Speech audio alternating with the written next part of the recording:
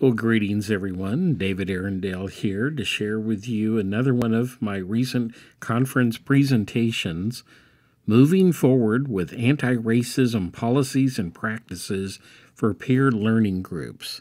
Now, this particular presentation was given in connection with a regional supplemental instruction conference that was sponsored by one of the institutions in Texas.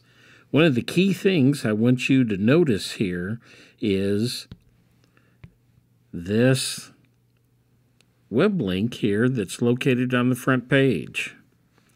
I highly encourage you to go to that website because the PowerPoint slides and all of the resources that I talk about inside the presentation are all going to be available for you to be able to download off of the website.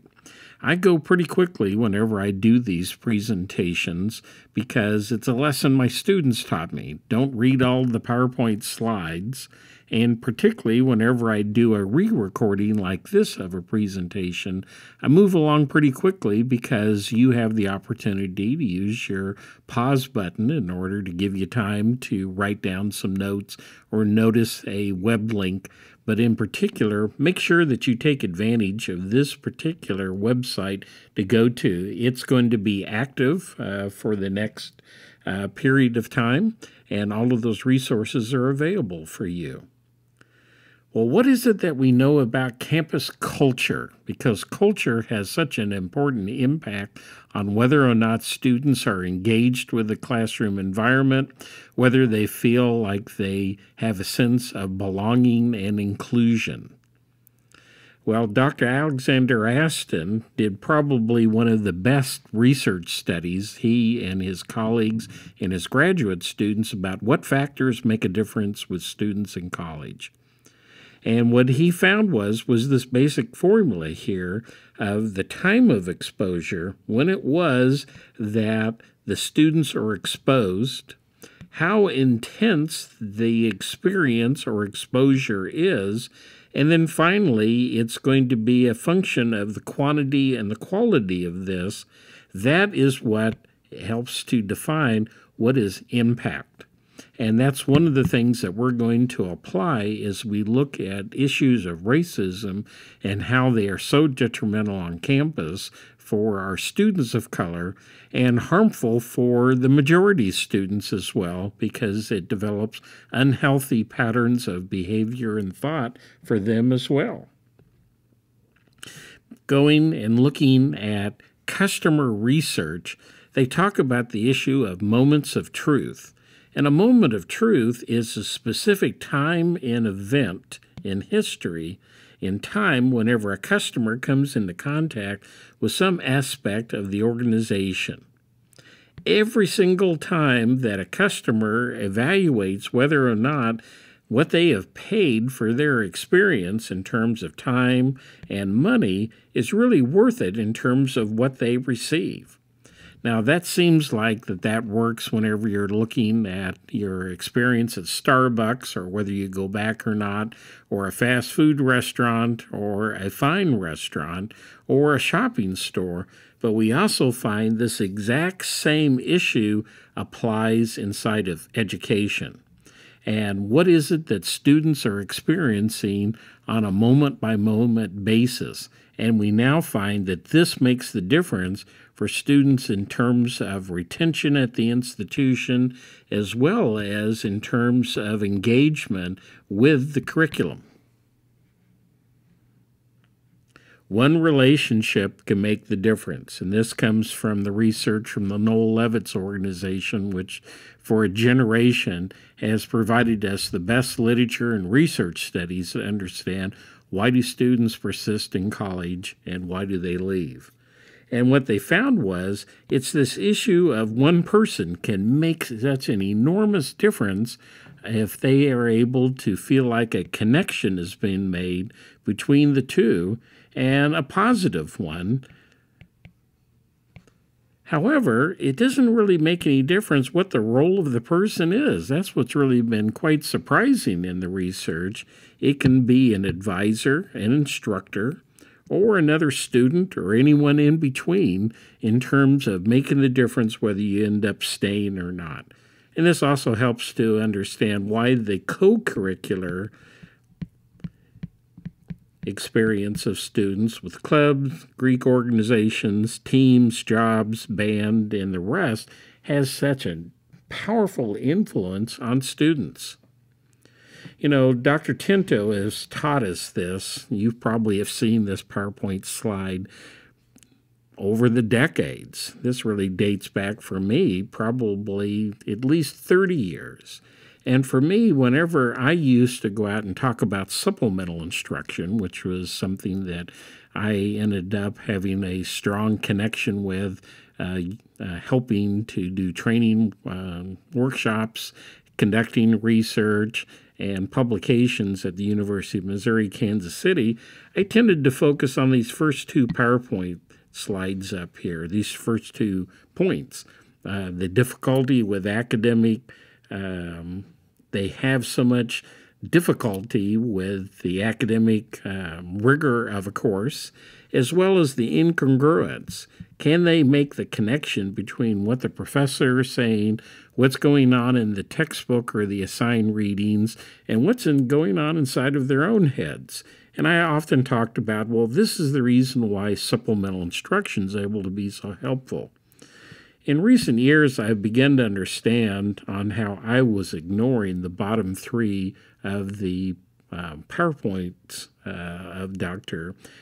Tinto in terms of adjustment, social isolation, negative social group pressure on reading why it was the students were making a decision whether or not to drop out of the institution or not. In recent years, Dr. Tinto has spent more time talking about solutions rather than only identifying the reasons why students drop out of school.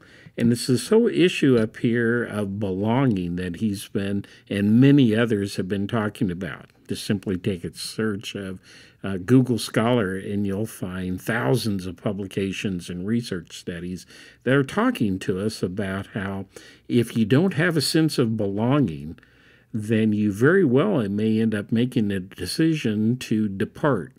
Maybe you'll depart from the academic major that you're in and you'll select another one where you have a better fit or sense of belonging.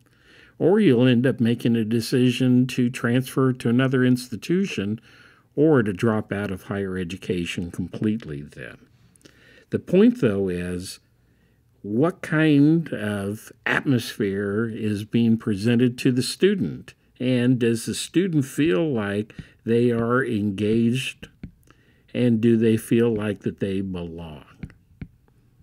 You know, what is it that's going on inside of here that develops a sense of belonging?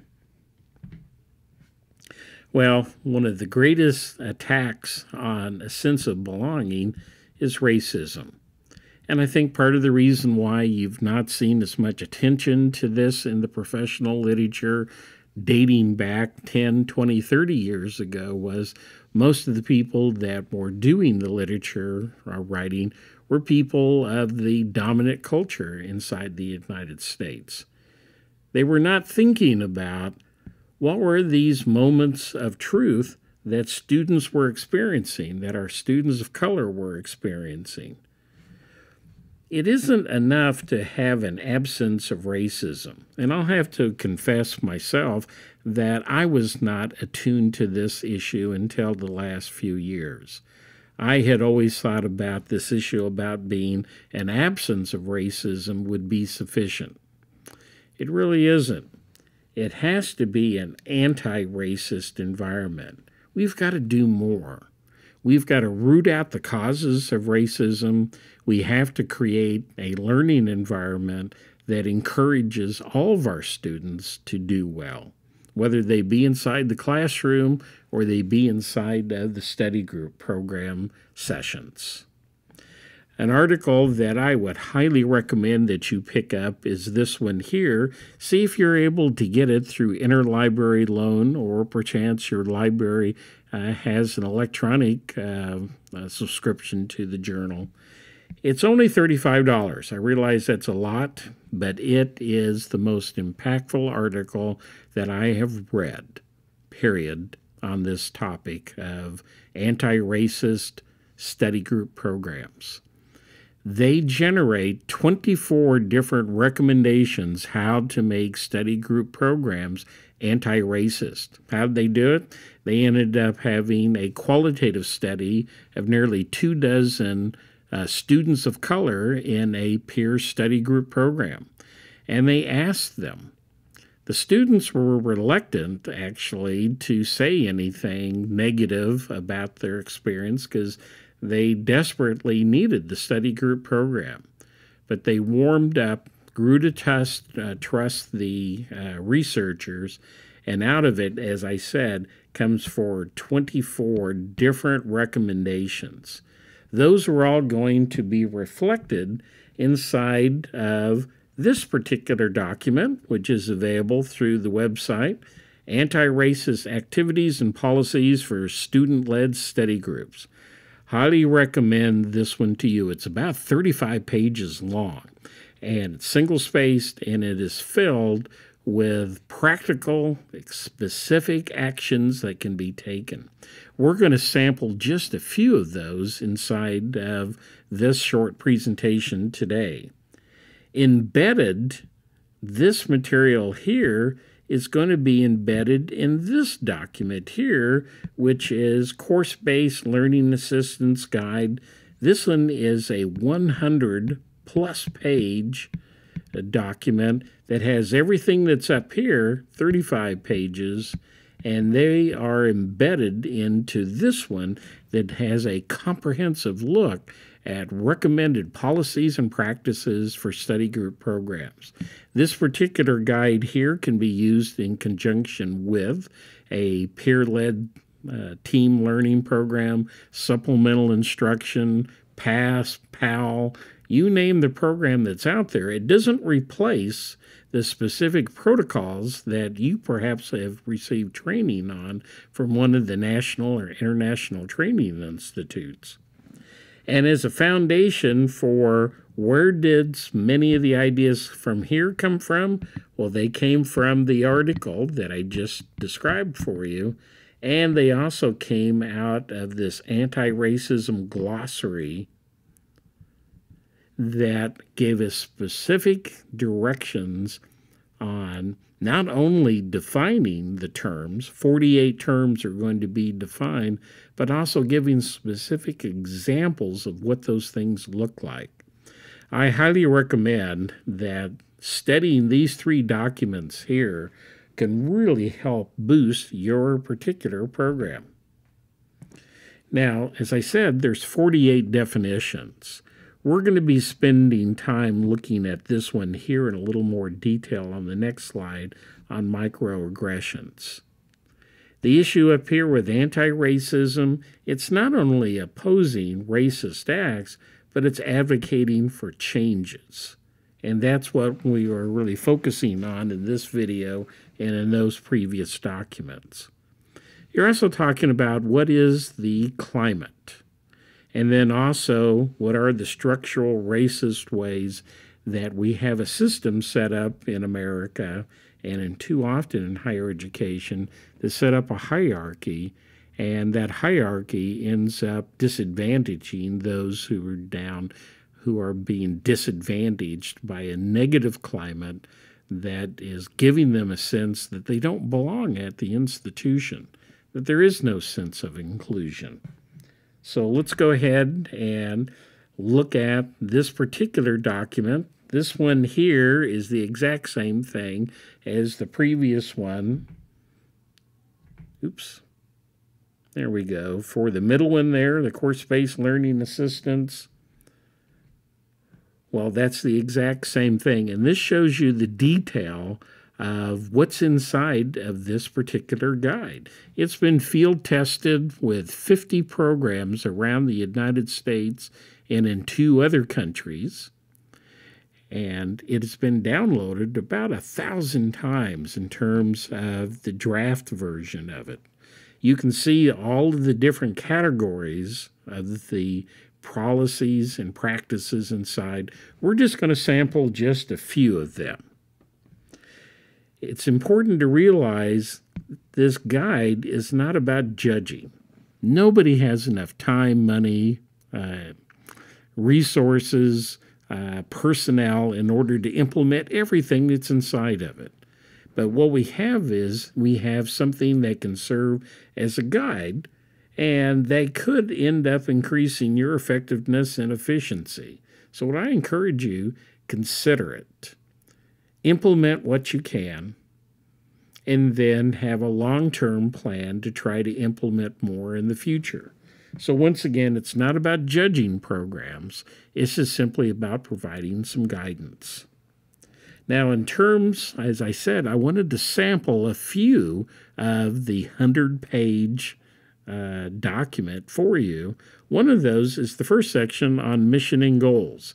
And the question is what kind of goals do you have regarding anti-racism? And one of the goals ought to be that you're going to be serving equal or exceed the institutional diversity. That's something that you want to see. You also want to see whether your staff is meeting with people of different cultural backgrounds on a regular basis in order to receive feedback.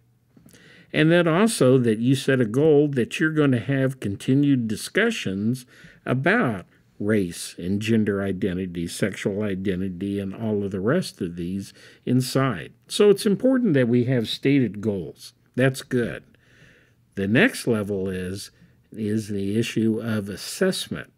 And now we're going to quantify the activities that occurred during the semester. We want to know, we suggest to you, that you're measuring the gender identity and race of the people who are being served. It's important to look at the immediate outcome. Well, that's who comes to the sessions. That's important. We want to be able to say we're at least meeting or exceeding the diversity of our campus. But also we want to take a look and see, well, what kinds of difference are we making? And if there's a difference in achievement levels between people of different races or identity groups, then there's a problem. Because that's one of the things historically that has occurred is that while programs may have had a goal of serving a diverse number of students on campus, whenever they looked at who is that actually came to the sessions, well, they found that it was mostly white. Well, the question you need to ask is why is that occurring? And I don't pretend that we're going to answer that in short of this short video here. But it's a question you need to ask is, are the students who are coming reflecting your institution? And of the students who are coming, are they having equal outcomes? And if they're not, then those are hard questions that you need to take a look at. Then you end up looking at the learning environment yourself. And this is looking at things, and these are specific things like don't permit competitive activities. And that seemed kind of counterintuitive. Lots of learning programs, lots of classrooms. I think back to me what I did inside of my own history classroom. I thought about this.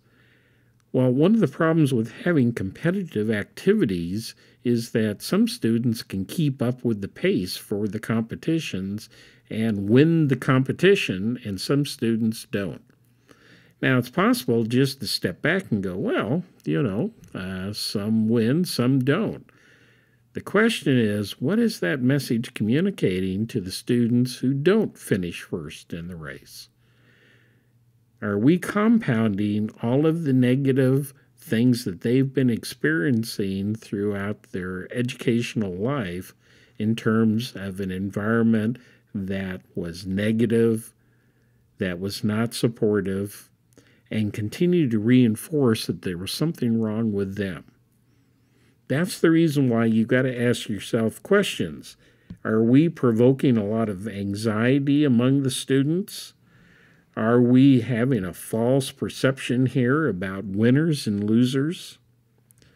It's really important that the leaders of these study groups don't send the message that the materials are easy, because for some of us they're easy, some for not. It all depends how much social capital that you have. If you're a second, third generation college student, you have a much different lived experience than this is the very first time that you've ever gone to college. Anyone in your family has ever gone to college, and there isn't anyone who can provide any moral support nor any recommendations. I think about that in terms of me. I had two wonderful parents, but neither one of them had gone to college. In fact, neither one of them had completed high school. I was kind of on my own whenever I went to my undergraduate institution, and I was very fortunate that I was able to successfully navigate the place, found some resources. Well, that's not always easy for everyone who wants to do so. One of the very best things that a study group leader can do is that they can share specific challenges as they had and how they struggled with the course material, how messy it was to solve problems. You know, one of the things that math teachers often have is great board work. It's a very clean, simple, easy to look at. And I appreciate that. But students sometimes make the assumptions that their scratching on the paper ought to look like what the professor does up on the blackboard or on the whiteboard. It's important to share how challenging it has been for you as a student. Also for you as a faculty member as well, but that's the subject for a different video. Program design and activities. You know, one of the things that's tough to do, and it's something that I thought about as a history teacher too, discussion leaders got to be careful about moving the group forward. Are you waiting until everyone has successfully solved the problem? Waiting sometimes requires the leader to verbally or non-verbally have to read the students and then avoid a situation in which students are embarrassed because they're not moving at the same speed as everybody else.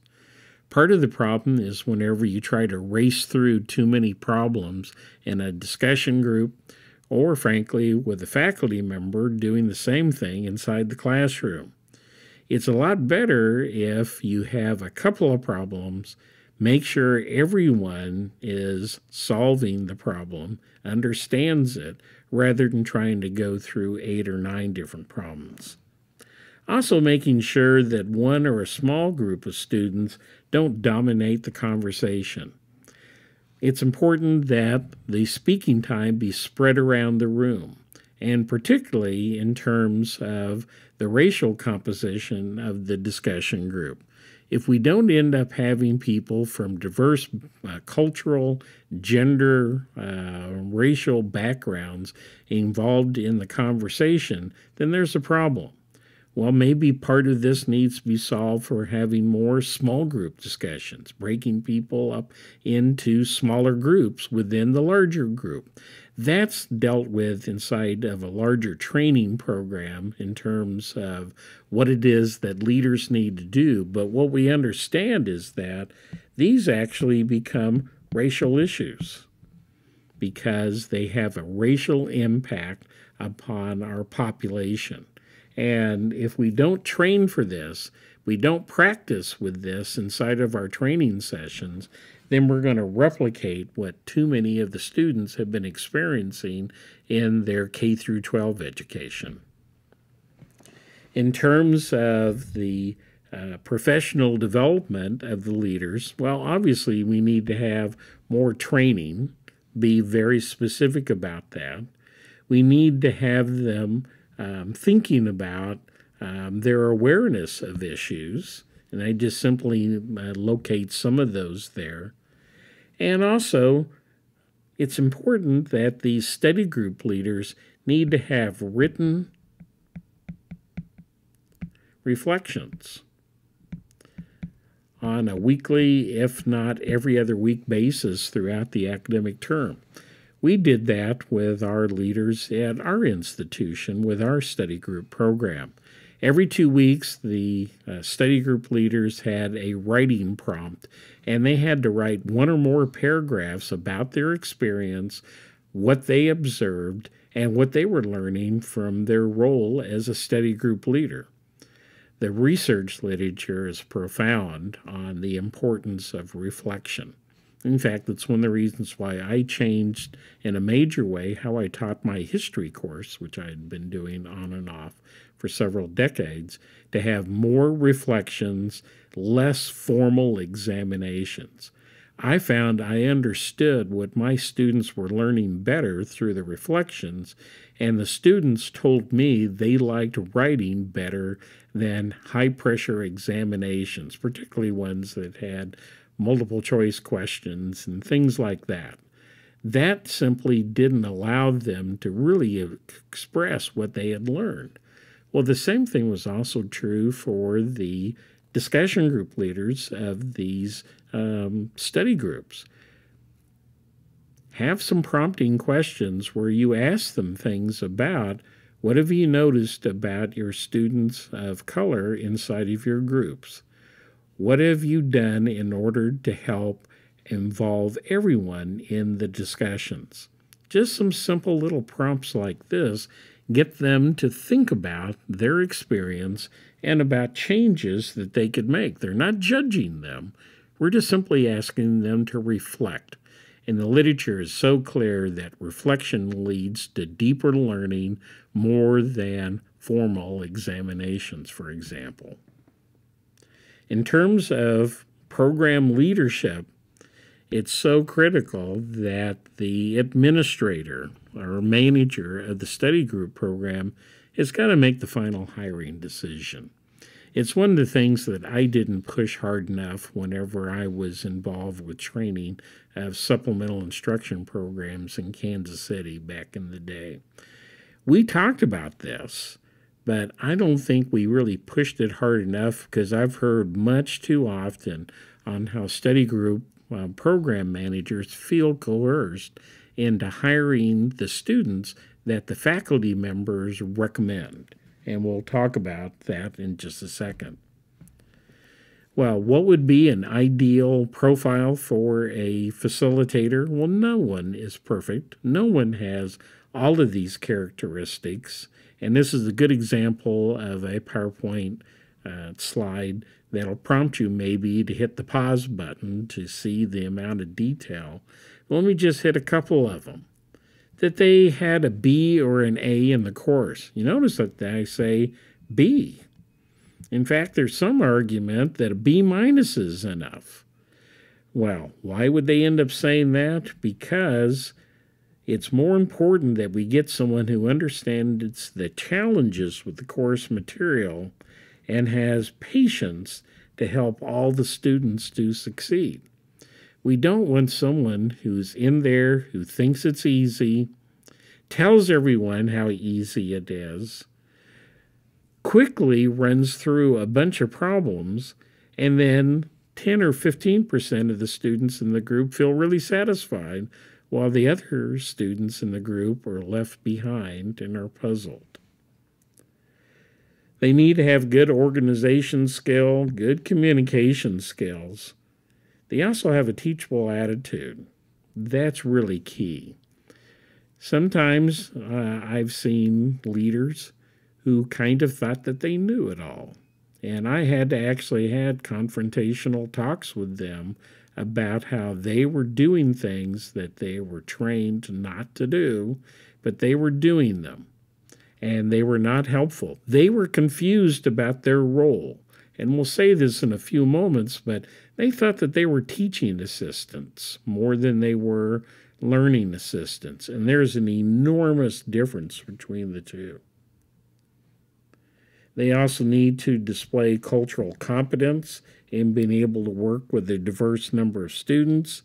And also, they needed to, as a group, all of the leaders as a group, they need to reflect or exceed the demographics of the student body. That means that it's more important that I have a group that are qualified through these kinds of things up here, that they also reflect the diversity of the student body. And if they don't, then I'm going to have to work harder to recruit more and then find the students in order to meet these requirements, but also reflect the diversity of the campus. Students need to be able to see self, and you can't run a program where they're all part of the majority population. That just simply isn't it.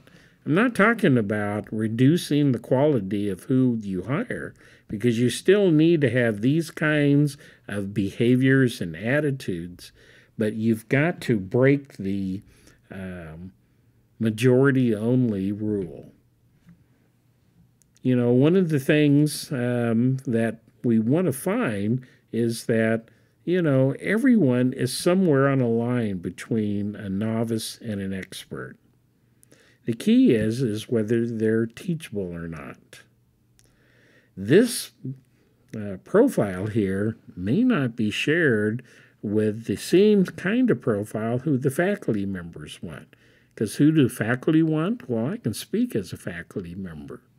Faculty think that they want an A or an A+ student. They want the very finest student. Who is it that they notice in the class? Well, they notice the students who sit on the front row.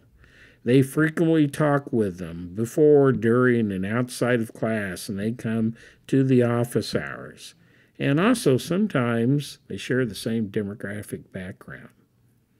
Faculty members are confused. As I said, what was it that they were when they were in grad school? How many of them were teaching assistants? A lot of them. That's how you help to pay for grad school. That's how you help to build your credentials as a future teacher. What we need are learning assistants. And they are not necessarily the same thing. So as I said, we could spend half an hour just talking about that concept. I encourage you to stop the video and just kind of contemplate that a little bit. That's one of the biggest challenges, I think, sometimes with faculty. Faculty can recommend, but it's the program manager who recruits widely.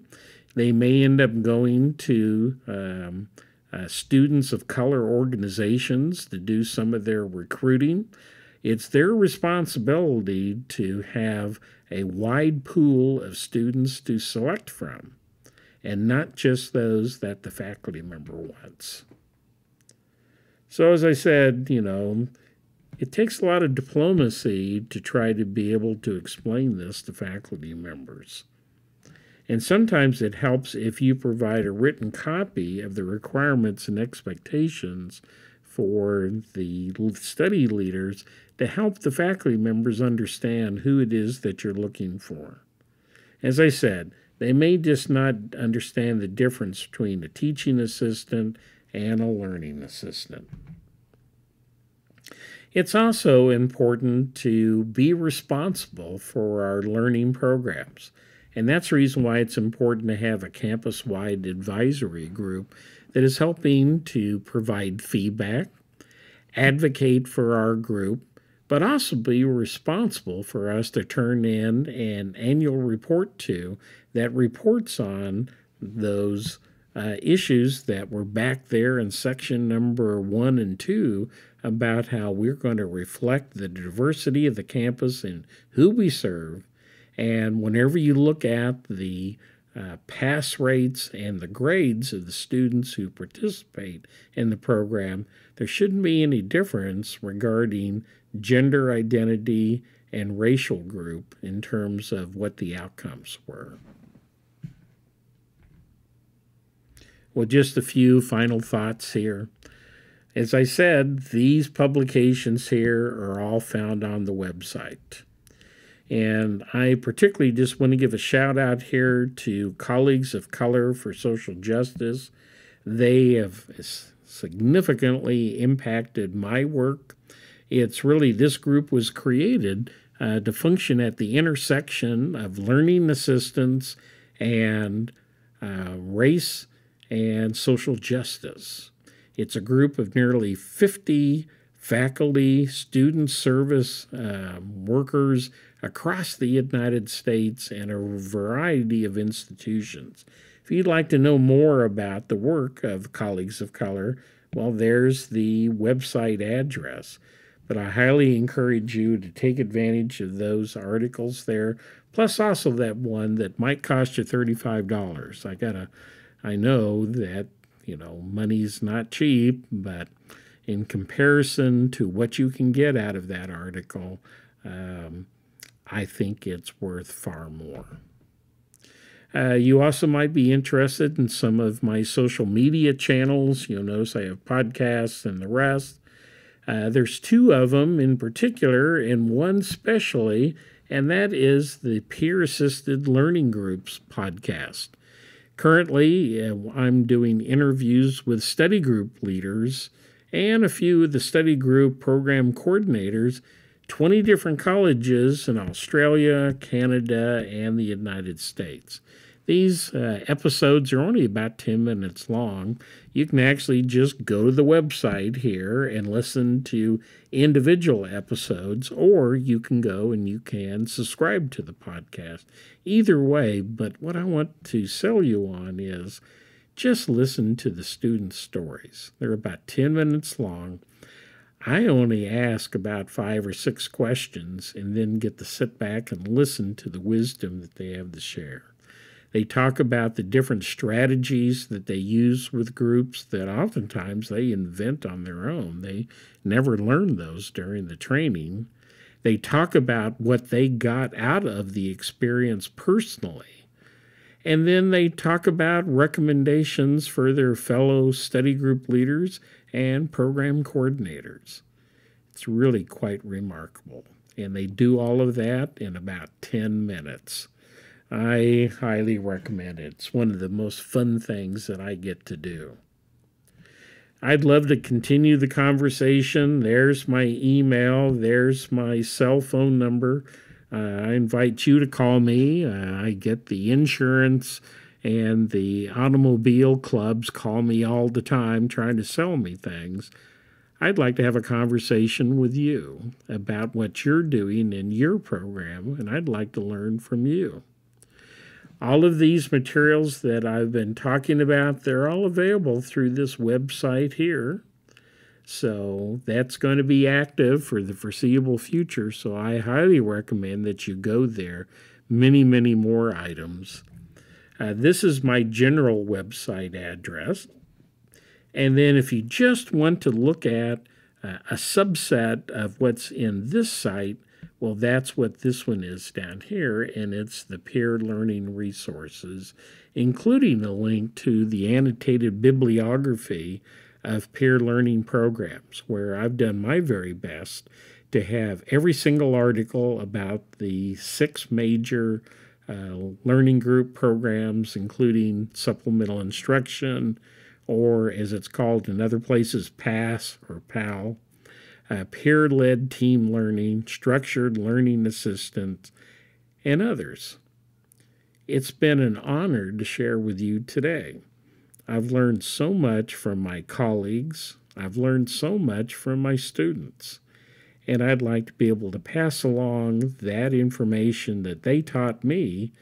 I'd love to be able to share that with you. So please take a look at the websites. Thank you very much for listening today. Bye-bye.